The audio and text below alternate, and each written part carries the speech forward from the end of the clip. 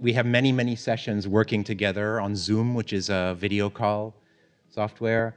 And we go over whatever the stage is. That's Xanthi, Matt, Boya up there. That's my brother Alexis. And this moment, there was actually, Matt was finishing the last page of one of our books while we were talking right there. This is why we were all so giddy. This is, Alexis and I work, we script together, and so we're on Google Drive all the time. And there'll be times like this where I'll be typing on a particular scene, and suddenly his cursor appears and a paragraph starts appearing above mine, and we're actually working together. It's kind of an amazing thing. Then I take the script and thumbnail it. Okay, the thumbnail stage is a really important part of making a comic. And so you can see on the script page, I'm breaking down what are going to be individual panels and different balloons. This is a time lapse. What you're seeing here is very much accelerated.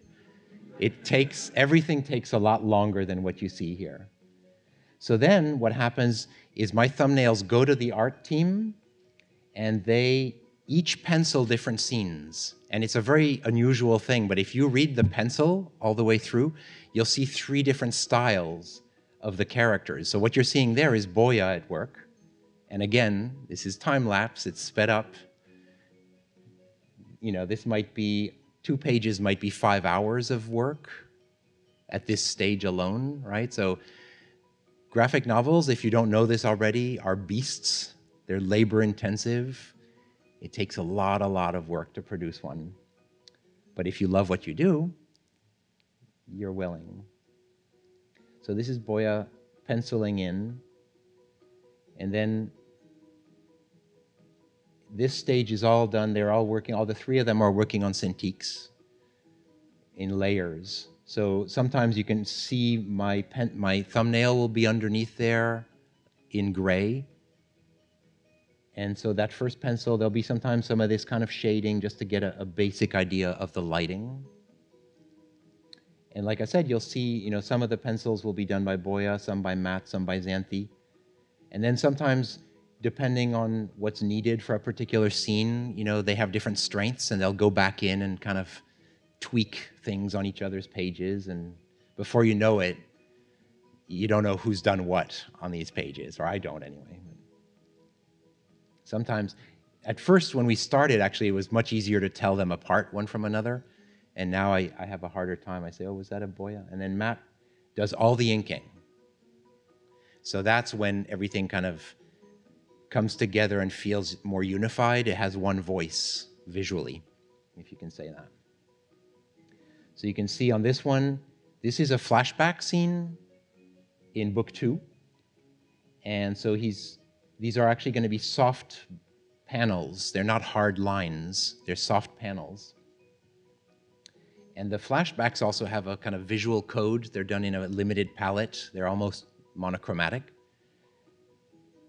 So you can see that Matt is inking the balloons first and tweaking them as needed. And then, you know, as we go, we're working and reworking the dialogue. So there'll be adjustments all the way through, sometimes at the very end even, on like balloons placement or size. And that's the advantage of, you can see on the right side how many layers there are in this document. It becomes a huge document in time. So that was the pencil you saw before. So Matt is inking a Boya pencil. And it's a flashback with Una when she was little. If you've read 5 Worlds, I know one person has. And everything you're seeing, this is the fruit of many decisions and a lot of thinking, a lot of planning. You know, we know that we're on a particular world called Mondamani, which is the mother planet of the 5 worlds. And so there's a history to it. There's a certain style of architecture. There's different classes. Here we're in the upper classes. And then Xanthi comes in for the key color. And that's one of the things that's really amazing when you explore, when you read 5 Worlds, you'll see her color palettes are very unusual. It actually took me a while to realize that we were done with book 1, in fact. And I realized, hey, you never use any white. There's no white. And that's because we're on this world, the light gives a kind of a creamy, warm palette, right? And so the only white is in the balloons, but it's going to be different on the other worlds where the light is going to be different yet again.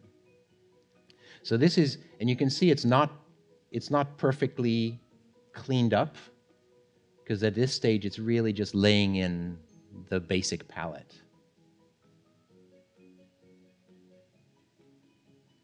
The blue people come from the world called Toki. And as you can see, they're doing the menial jobs here.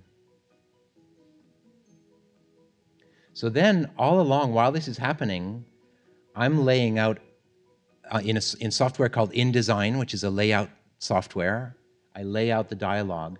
And for me, it's magic, because at this point, I open up my document every morning, and I see these pages get updated magically.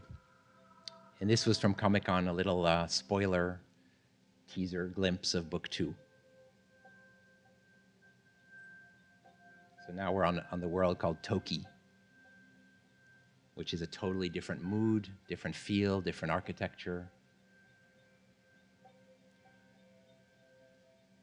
This is a little glimpse of the world called Salasandra, a bit Tibetan inspired. And that's little Una in a flashback.